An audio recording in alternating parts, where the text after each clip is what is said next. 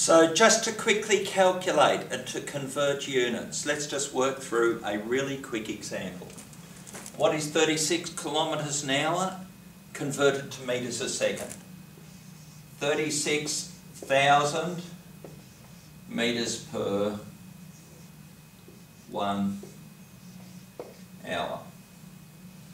That is saying we are doing 36,000 metres in 1 hour. So that's 36 kilometres per hour is 36,000 metres in 1 hour. Down here, units are metres, kilograms, seconds. So now we've got metres. We don't need kilograms, we have not got seconds, we've just got to calculate seconds. So, 1 hour equals 60 minutes. 1 minute, let me try and speak English, equals 60 seconds.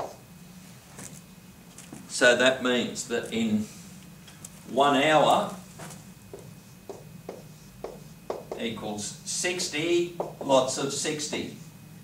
Equals 3,600 seconds. 1 hour is 3,600 seconds. So 36 kilometres in 1 hour equals 36,000 metres in 1 hour equals 36,000 equals 10 metres per second. So, a car travelling at 36 kilometres an hour travels 10 metres in 1 second. When you do your maths, always metres, kilograms, seconds, which is technically S if I use scientific notation.